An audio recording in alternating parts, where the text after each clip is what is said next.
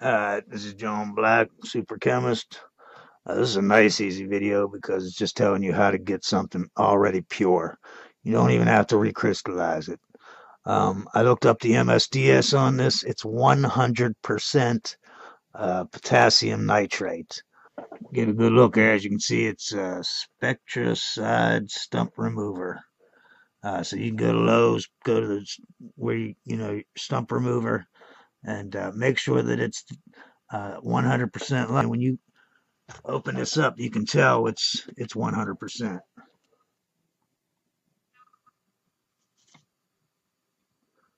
I mean, there's no other blue crystals, or you know what I mean. It's all nice and white.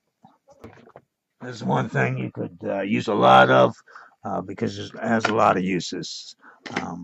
I basically need it to make some nitric acid, which is going to be one of my next videos. That's why I'm making this video. Well, this is why I need to make some nitric acid. I'm starting to get away from this, but you can see I got some silver nitrate there. I'm using these kind of jars. See how it has the metal lid? They're like, I guess, for, I don't know, when you have vegetables or whatever and you store them for a long time, you put them in these, whatever you call that. But if you look inside, look at that lid. Gotten all brown and rusty nasty. And look at my silver nitrate. See that? It's all brown. All the rust fell inside there. It looks like garbage. I mean, where's all the white crystals? What?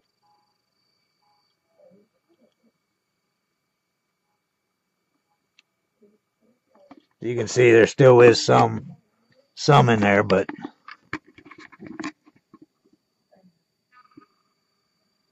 a lot of brown.